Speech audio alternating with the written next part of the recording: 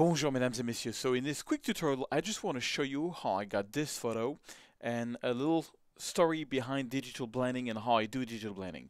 So first of all, I just want to remind you that if you don't have Lightroom or Photoshop, you can still get 20% off Lightroom and Photoshop. So it's $7.99 per month.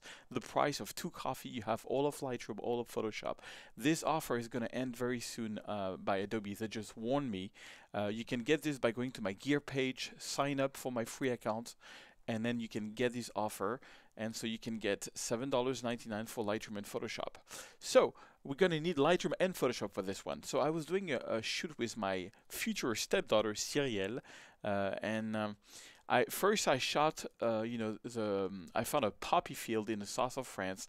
I've always wanted to shoot poppy fields, and I tried different looks, and I started shooting it with my 85 1.4 from Sony, to get like a very shallow depth of field, very close or very wide. I think it gives like very interesting photos. I tried different white balance, and then Cyrielle came as a model.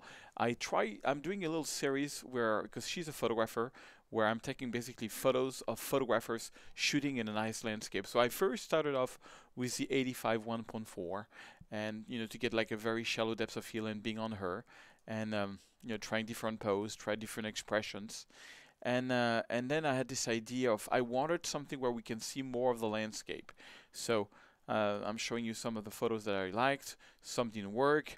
I tried to do some HDR with it. So that's an HDR, which is kind of cool, but I don't like the glare here. You see, the problem is too much glare attracts too much attention. If you got a too big of a glare, the problem is that that's the only thing you see. All right, so what I did is I bracketed. So this is the normal exposure, this is the underexposure, and this is the normal exposure. Sorry, so over, under, and normal. So -2, +2, and 0. Because the sun was there. But you see now that the sun is lower, you don't get as much glare. So what I first did is I first retouched this photo. So this is my reference photo. I'm just looking at what I did onto it. All right, so basically I retouched this one. I open up a bit the shadows. Now, when I do portrait, I don't go all the way to +100. So I did +100, -100, a bit of white, a bit of black, just to give it a bit of contrast. And I went really warm on the white balance. You see, I have this as a reference. Yeah, like 11,000 + 32. I like the white balance, so maybe not so much on the magenta and something like this. And I think my blacks were a little stronger. So basically, I'm retouching the overexposure for the foreground and for her, because I want her to be properly lit. And then I'm going to take the minus exposure, and actually let me copy. I'm going to copy what I did here so far on the lower exposure. So I'm doing this, but I like the sky, but it's now too dark. I'm going to open up the shadows completely on the lower exposure. Boost. I'm really only looking at the sky here. The only thing I'm really interested is the sky. I might even, do a little gradient here on the sky to get all the details. So lower the bit exposure just there. So what I need is a sky, and maybe, lower the exposure a little bit. I want to get a good sky, very diffuse sky, so minus clarity. So I'm only looking at this photo, and I'm only looking at this photo. So now when I've got that, I've got these two photos. Well, that's my reference photo. I see that I actually was on my reference photo. I didn't boost the exposure that much, so I'm going to lower the exposure to get a better sky, something like this. And let's see what I did here on the white balance. Oh, I went crazy on the white balance, 32,000. Okay, so because I always try to retouch this, and then on the tint, I went +65, so very warm. But I'm only retouching this photo for the sky. I'm just trying to get a certain type of sky.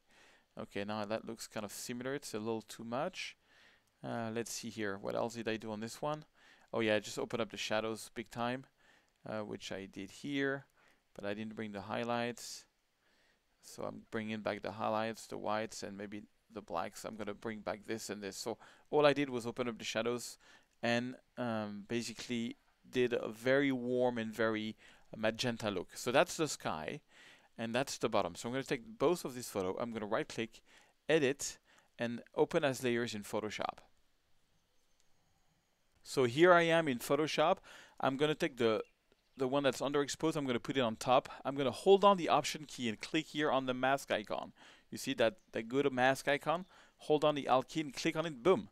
That's going to create a black mask. So now all I have to do is take a brush, a big brush. And so I got a brush. I'm going to put it at 100%, with white as a foreground color. I'm going to start brushing.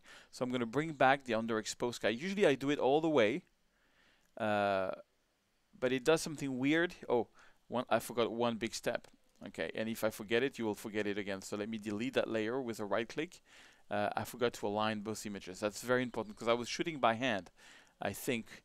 And so I'm going to go here to Edit, Auto Align Layers. If you don't auto align layer first, when you blend with the exposure, you're going to get some nice surprises. And that's what I saw when I did this. So, okay, now they're aligned. So I'm going to go back here, Option click, boom, brush back the sky back in.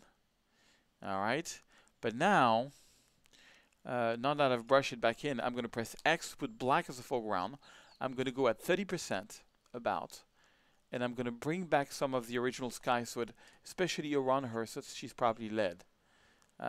Even if it makes a gradient, okay, that's a little too much because I was at 56, so I'm going to redo it at 30% because that's what I said I was going to do, or 27. Okay, that's better. It's more natural, and I'm just blending both exposure. And maybe, make it brighter here around the sky. And now I'm going to close this. And that's going to bring it back into Lightroom. And I'm going to do a final development back in Lightroom. So here I am. And I'm not going to do much, but maybe just add a bit of contrast. I'm going to take a gradient filter. Go to exposure. Lower the exposure so that we have an even more interesting feeling there. I'm going to take my crop tool because I aligned the photo. I have a little bit of white pixel on top, and you see how she's perfectly almost on the rule of third here. Her face is exactly on one of the golden triangle, so it's a good composition. And voila, a little digital blending, playing around with Lightroom and Photoshop. By the way, mesdames et messieurs, my movie, The Hollywood Ones, is released. It's out since yesterday. You can purchase it and you can view it in 77 different stores. I hope you like the movie as much as I did doing it. It's a little cool comedy about reaching your dreams. And if you didn't check it out, please do check it out. I completely redid my Photoshop photographer course with over 21 projects.